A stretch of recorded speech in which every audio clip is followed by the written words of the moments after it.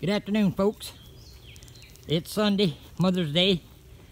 I've been showing you folks what I've been working on with the Sprig harvester. I figured I might as well show you the mechanism that puts them in the dirt. This is a Bermuda King 4-row Sprig transplanter. It was part of the deal that my son got when he went to Georgia to get to where we could plant our own Bermuda grass.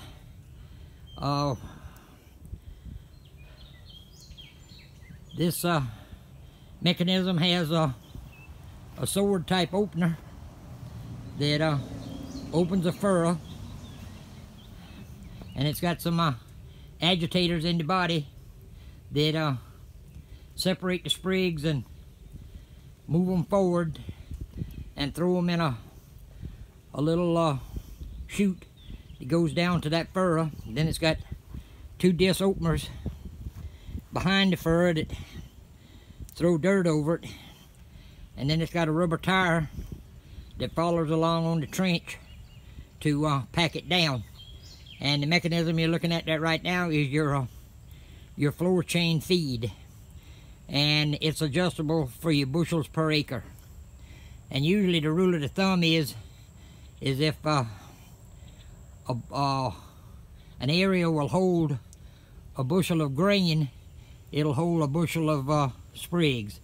So we, being as we're going to be planting our own, we can kind of dig our own sprigs, and we can kind of put as many bushels to the acre as we want to. There are folks out there that have these transplanters, and they'll come and plant your Bermuda grass, but it will cost you about $200 to $300 per acre. So this side over here is the mechanism that drives the beaters. You can see we got two of them up in there to tear the sprigs up and disperse them and throw them forward. So you usually try to keep them level with the body. You don't try to mound them up too high, because they'll create I guess you'd call it a jam. But I got some work to do on it, and I'll show you when I start doing that.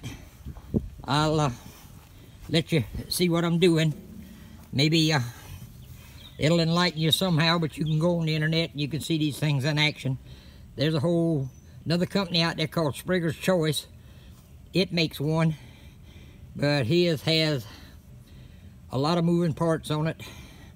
And you notice that anytime you got a lot of moving stuff, there's a lot of stuff to wear out. The simpler you can keep it, the better off you are. I've got the digger sitting over in the shade because I had to replace some more chain rollers and guides on it, but it's getting pretty close to being complete. I got two more rollers down at the pickup that I got to replace, and those it'll be ready for the field. You folks, standing out here and it's fixing to come some rain, and we could really use it.